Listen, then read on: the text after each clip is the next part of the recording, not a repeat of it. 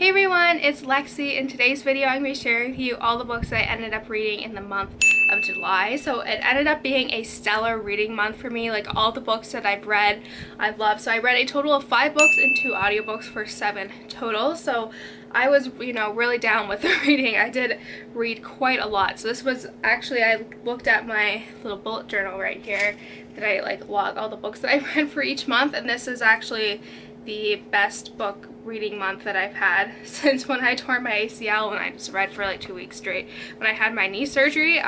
So yeah, without further ado, let's get started. So all the books that I have mentioned in here, I have, besides the audiobooks, I do have reviews for, so I'll also link them down below, and I'll link them up in the cards here as well. So if you're interested, they're all spoiler free, so don't worry about getting spoiled with any of the details, but they're all down below and up in the cards if you are interested in reading about them. So let's just go ahead and get started. So the first book that I ended up reading this month was Lost Lake by Sarah Addison Allen, and I was just on a really big Sarah Addison Allen kick. I had read quite a few of her books, and I had these 2 left of hers that on my TBR shelf that I wanted to read. So I finished all the ones that I've owned of hers, which felt really good. So The Lost Lake follows the story of Abby, who is a owner of Lost Lake, and when she was young, she ended up marrying this very rich man, and when they're honeymooning in Paris, they witness a girl try to kill herself by jumping off a bridge, and that changes everything.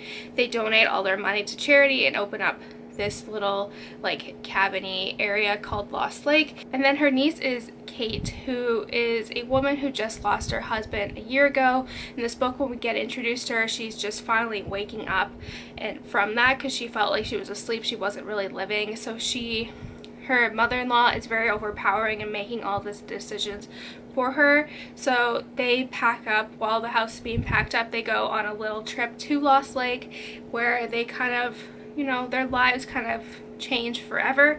What's nice about these books is that they do have an aspect of magical realism in there as well. So in this case, there is this alligator that has a little tie-in with this town and the people there. So I really enjoyed this book overall. It was just really heartwarming, and it felt really good. I really was attached to all the characters in here as well. I love seeing them grow and progress, and how their stories intertwined, and just all the twists and turns that this story had. All the characters were just really likable, and I could picture myself going to this town here as well. So I gave it a 4 out of 5 stars. It was really good. Definitely a step up from when I read The Sugar Queen last month, and I did not like that one at all. So it was a good improvement overall. So I was really happy with how that all turned out. So yeah, I would highly recommend this book for magical realism, this author in general, and like I said, I really loved it.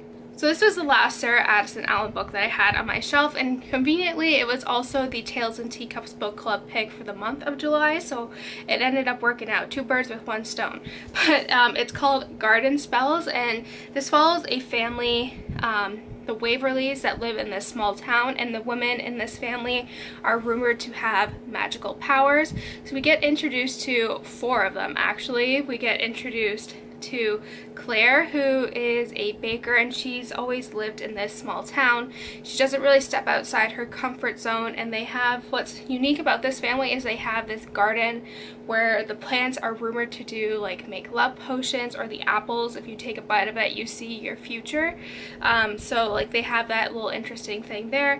Then we also get introduced to Sydney, who is Claire's rebellious sister, and she's kind of run away since she was 18, and we find out that she was a part of a very abusive relationship, so she's running away from her boyfriend with her daughter. And then we also get introduced to Evelyn, who is their cousin, who's a little bit older, and her basically weird thing about her is that she can basically when she sees an object, she has to give it to that person, and they ended up really needing it. They choose to use it, so that was really neat. I loved this book. I think this is definitely my favorite of this author's, and this is actually her debut. So if you want to know more about it and my discussion of it, that is spoiler free. I link it in the cards, and also for if you participated in the book club, comment down below so I'll be interested to know what you think. But like, it was just really good. I love how it really depicted like small town in North Carolina, and I could just perfectly picture what life was like for these women. I just found them all to be very likable and unique, and they had their little quirks, which I liked, and how, like, I know it kind of left on an open ending, which I thought was just really gripping, and I know there's like a little sequel to this, so I'll have to, once I finish more books on my TBR, then I'll get it. But I really loved it. It just had the magical realism in here. It's not like slap in your face, very abstract like The Strange and Beautiful Sorrows of Ava Lavender. This one's more fun, and it has like that Harry Potter kind of just fun magical feeling, and it's kind of seamlessly woven into the story, so it doesn't feel very odd, or like the book doesn't lose its rhythm with it. So I really enjoyed it. I gave it a 5 out of 5 stars. It was just really good. So I highly recommend. This is a perfect summer read. There's only like, for students at least, we only have August left, so pick this up. This is a good beach read, summer read. It was just really, really good, and it's really quick too, so it's like less than 300 pages, so you can finish it very quickly. So next, I then read the Fantastic Beasts and Where to Find Them audiobook, which I got from the library, and this is narrated by Eddie Redmayne, who is Newt from the movie. So I like have a crush on him, so I was like, I get to hear your voice for like 2.5 hours. So I listened to it when I was going to and from my clinical sites for the summer, and basically it's his like book, and they talk about some of the Fantastic Beasts. They do add some sound effects into this audiobook as well, so I was really engaged the whole time. It's like some of the names are really odd, so it's like I'm trying to picture which ones I remember from the movies or from the Harry Potter series, so it was really neat to see about that. And then I also really liked kind of the introduction and how he talks about basically things that are going to be happening in the future movies, which I think is really exciting, just with like Dumbledore and Grindelwald and like all that stuff. So I'm really excited for the next movie to come out. So yeah, I would highly recommend listening to this on audiobook. It's like I said, it's only like 2.5 hours, so it's really, really quick, if even that. So it was just really fun to read. I gave it a, what did I give it? A 4 out of 5 stars. I really enjoyed it, so I highly recommend, if you can get your hands on the audiobook, go check it out. It was just really, it made my ride enjoyable, so that's always good. So next, this was probably the best book that I've read probably this year, and it is The Secret Keeper by Kate Morton. And I read The Lake House by the same author last year, and I really enjoyed it. So this is a book actually that my mom and my aunt have all read, and I don't know why it's taken me so long to pick it up, but I'm so happy that I did. So it follows the story of a girl named Laurel who, when she was 16, she was kind of hanging out in her family's little treehouse, and when she's there, she witnesses this man kind of coming onto her property, and there is some conflict going on, and her mother ended up killing this man right before her eyes, and that has always scarred Laurel for like the rest of her life. She doesn't really talk, she doesn't tell any of her siblings about it, it's not discussed further, like she completely wipes it from her memory until kind of it kind of ties back into her mother, who's on her deathbed, and she's kind of reminiscing everything that's happened, and then they find this photograph that has ties to the man that was killed. So Laurel wants to figure out what happened. She wants to know, like, she kind of wants to put an end to the mystery so she can relax. So she kind of digs up her mother's past and how her mother had ties to, like, how. So basically what I really liked is that this book was told from basically 3 different perspectives. Laurel, who is like kind of discovering it, and then while she's kind of discovering this information, the book will flash back to Laurel's mother and this other woman named Vivian. And I love this book so much. Like, it's really dense, I will say dense material, because the author writes more narration than the character speaking, so you can see like there's a lot of paragraphs in here. You can see, so it takes a while to get through. And how many pages? It's just under 500 pages, but I honestly read the last 300 in one sitting. I just sat outside in the back in like the nice chairs with some, you know, a little cider, and, you know, went about my reading, but I could not put it down. This book was just, it had me gripped basically from the beginning. I loved basically the mystery to it, and you keep trying to guess like what happened, because we know basically that this one person supposedly died during an air raid during World War II, but we don't really know how this ties in to Laurel's mother. And I highly recommend you pick this book up. I could not recommend this anymore. Best book that I've read this year, definitely within my top 5 books of all time ever. Like, I gave it a 5 out of 5 stars. It was just amazing. Like, I highly recommend you pick this up.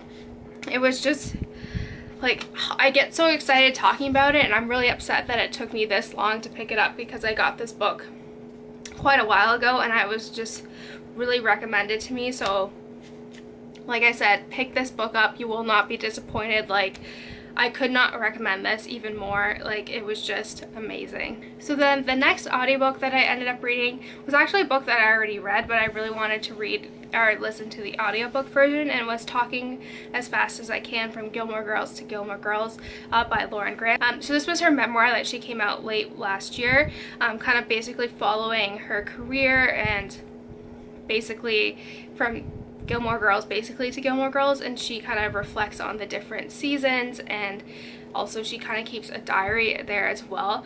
So I already read this book last year and I really enjoyed it, but I wanted to listen to the audiobook version because she is the one that's narrating it, so I wanted to. But I think this book was more enjoyable listening to it than reading it, just because like she has that comedic timing, and she writes kind of in how she talks, because she does talk fast, and just kind of that comedic timing that comes through with the audiobook. I'm not sure if the audiobook comes with the pictures, but she does reference pictures or graphs, so maybe the book would be a good complimentary thing to like have if you're listening to it. But it's just a really fun, entertaining book to listen to. Like, I always looked forward to listening to it, and it was just really fun, and I really enjoyed it. So I gave this a 4 out of 5 stars. I really enjoyed it. It was just really fun to read, and her stories and the writing, it really goes through, and she gets very personal, so it's always nice to kind of read about that as well. So I really enjoyed this. So if you're looking for a good audiobook, this is a really good one for you. I then ended up reading Mean Streak by Sandra Brown, and this is the second book of Sandra Brown's that I've read.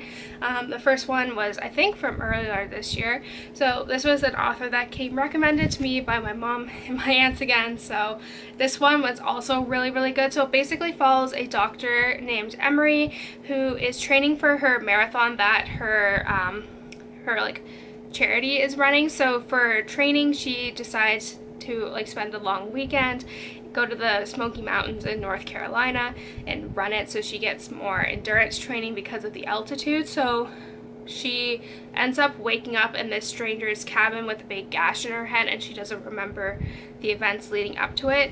And what's basically going on is that this man, he's not telling her his name, he doesn't give her like any details about himself. There's some mystery and she's really scared about it, but then their paths kind of cross with this guy's neighbors, these two brothers that are basically like the scum of the earth and very, very dangerous. So she kind of comes to realize that maybe he's not the imminent threat, that it's these two brothers here.